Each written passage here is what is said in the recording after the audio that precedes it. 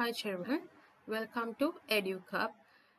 Today we are going to discuss about the part 3, the third part of unit 8, changes in matter.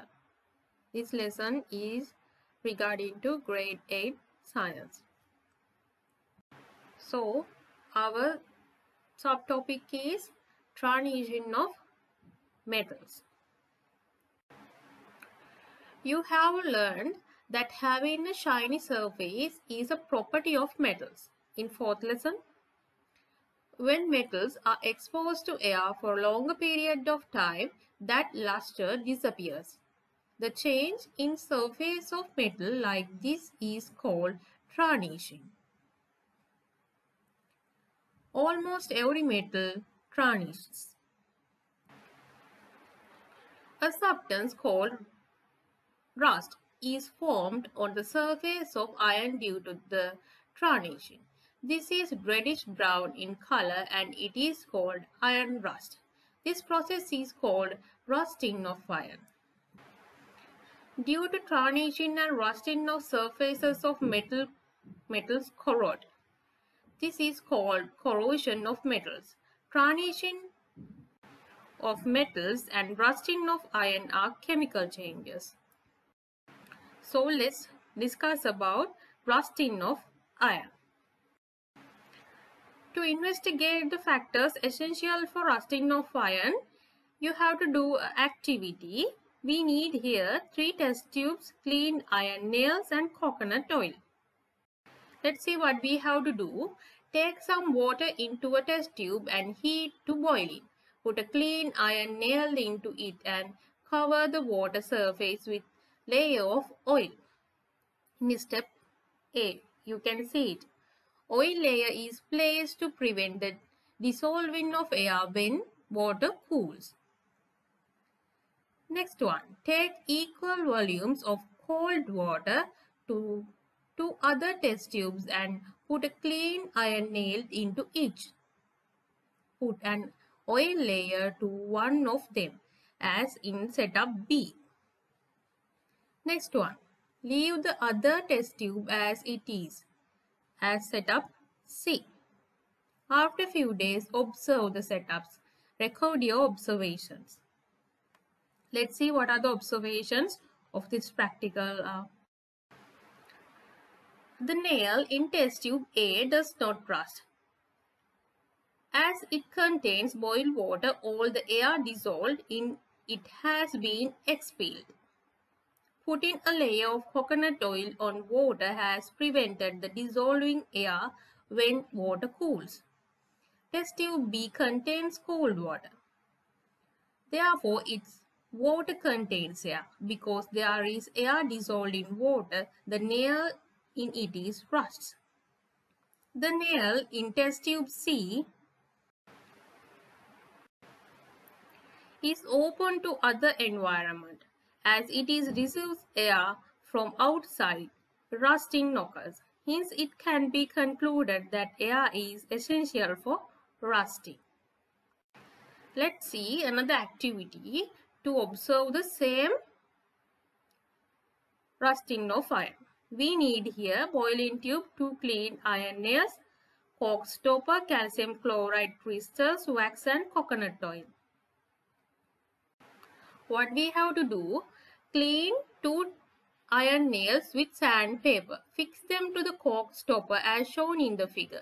Add calcium chloride crystals to the boiling tube and fix the stopper with the iron nails to it.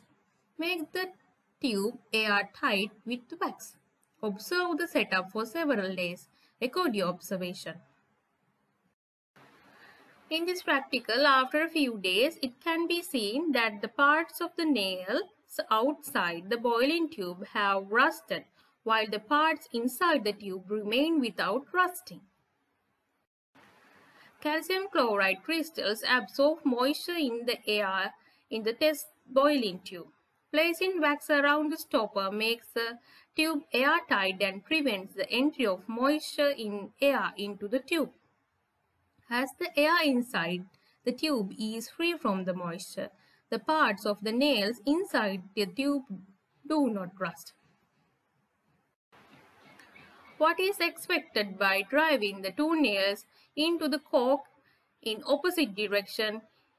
It is ensured that the pointed tip or the flat head of nails have no effect on rusting. That's why we are driving two nails into opposite directions. There's another activity to observe the same thing. A beaker, test tubes, iron fillings and cotton wool are needed. Let's see what we have to do. Take two test tubes. In one of them, like A, trap some moist cotton wool. In the other tube, in B, trap similar plug of moist cotton wool with iron fillings on it. Take some water into a beaker and dip the two inward test tube A and B in water as shown in the figures. Observe the setup after a few days. Record your observation. It can be seen that iron fillings in tube B have undergone rusting while water has risen up to about 1/5 of its height. The percentage of oxygen in air by volume is 21%. That is nearly 1/5 of air in given space is oxygen. If oxygen gas is used up for rusting, 1/5 of volume of air contained in space where rusting occurs should have been spent. For the rusting of iron fillings in tube B, oxygen gas in the air in that tube is used up. As 1/5 of the volume of air is oxygen, the water level rises to 1/5 the height of the test tube. From this is clear that oxygen gas is consumed during rusting. This activity proves us that oxygen and water vapor or water in air are essential for rusting of iron. Our next topic is protection of iron from rusting. Iron objects rust only when they are able to come in contact with air and water. You can see in first figure a galvanized bucket, second one a painted gate. You would have seen that paints are applied on objects made of iron such as grills, gates and bridges. Application of paint is frequently used method to prevent rusting of iron. It prevents from coming into contact with air and water.